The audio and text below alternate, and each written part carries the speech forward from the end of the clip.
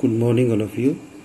Now, in the previous period, we have studied about or discussed about this merit and demerit of the Mendeleev periodic table. Now, we will now see here. Now, some questions are there. Write the molecular formula of oxide of the following elements by referring to the Mendeleev periodic table. Now, what we have to do now, see just what we the first you see one in sodium. So you take sodium and oxides are there. So I can write this sodium oxide. Then second one is silicon dioxide. Okay. So in this manner we can add this. Okay. So these are utilize this with the oxides. Okay. Oxides means oxygen. You have to add oxygen atom with these elements. Then second, write the molecular formula of the compounds of the following elements with hydrogen by referring to the Mendeleev periodic table. For example, carbon, sulfur, bromine. Okay, so how you will attempt this? You have to just add this hydrogen with this. For example, first one, so carbon is there. So how you will write this? Carbon means C. Hydrogen, we add this in this manner. So this is methane. Second, you see sulfur is there. So you will hydrogen sulfide. Okay. So with the other also you add this hydrogen atom. Okay, you will find the compound. Now, modern periodic law.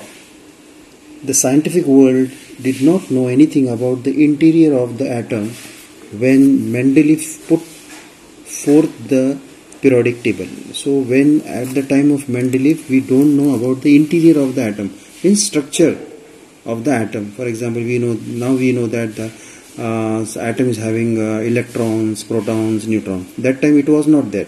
So after the discovery of electrons, scientists started exploring, discussing about this, the relation between the electron number of an atom and the atomic number.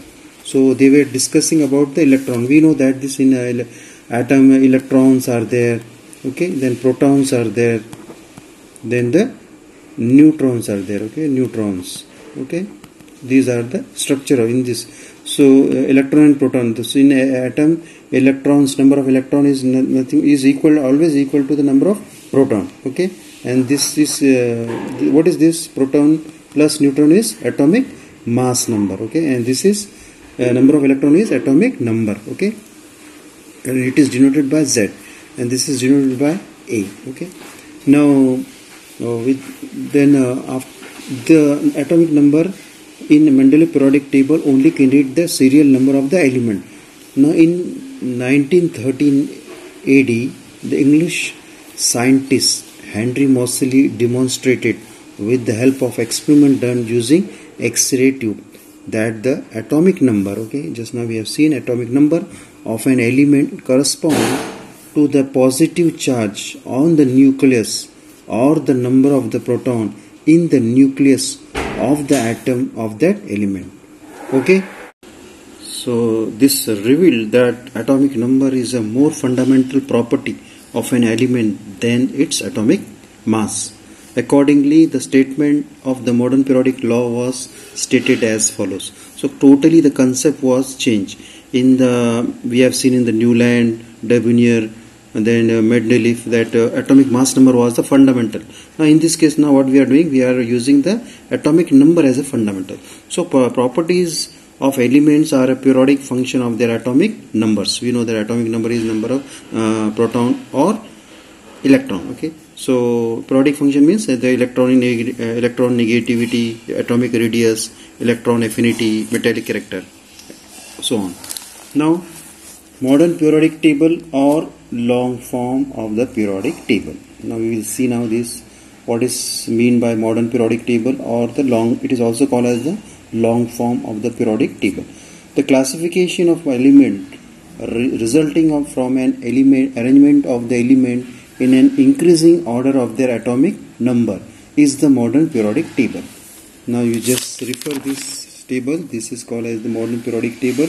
Now just you see here, these elements are there. They are arranged on the basis of the increasing order of the atomic numbers. Now for example, hydrogen, it is having 1 atomic number. Okay, then you see helium is there, atomic number 2, Okay, it means that it is having 2 electrons or protons. Okay, now lithium 3, 4, in this manner. You see this atomic number, this is arranged according to increasing order of the atomic number.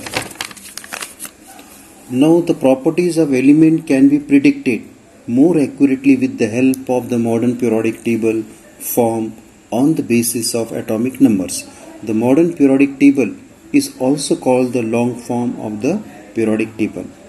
Now in the modern periodic table, the elements are arranged in accordance with their atomic number. We have seen C table number 2.7 as we have already seen. As a result, most of the drawbacks of modern Mendeleev periodic table appear to be removed. Okay, so drawbacks were there. For example, we have seen in the Mendeleev periodic table that cobalt and the nickel, they were having the atomic mass number 59 and 59. Okay, very slight difference was there. So now they are having, we know that cobalt is having atomic number 27 and nickel is having 28. So that was totally removed by this. Then however, the ambiguity, that is doubtfulness about the position of hydrogen, is not removed even in the modern periodic table. Now we will see about the hydrogen afterwards. Okay, means as we know that the hydrogen is in first group also and in the seventh group also. Now we have seen in the previous standard that the electronic configuration of an atom, the way in which the electrons are distributed in the shells around the nucleus, is determined by the total number of electrons in it. For example, you see sodium. Okay, sodium is there. Okay, what is the atomic number of sodium? 11 is there. So how it will be?